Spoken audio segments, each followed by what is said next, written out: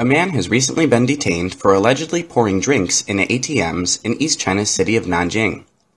The man thought he could get the ATMs to cough up cash this way, but he only ended up damaging the machines.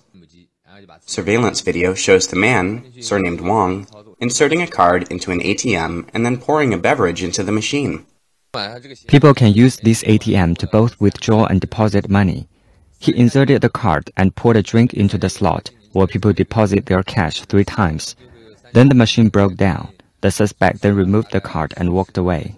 Police started investigating after hearing about the broken ATM. The man was later found to have done the same thing to 2 other ATMs operated by different banks.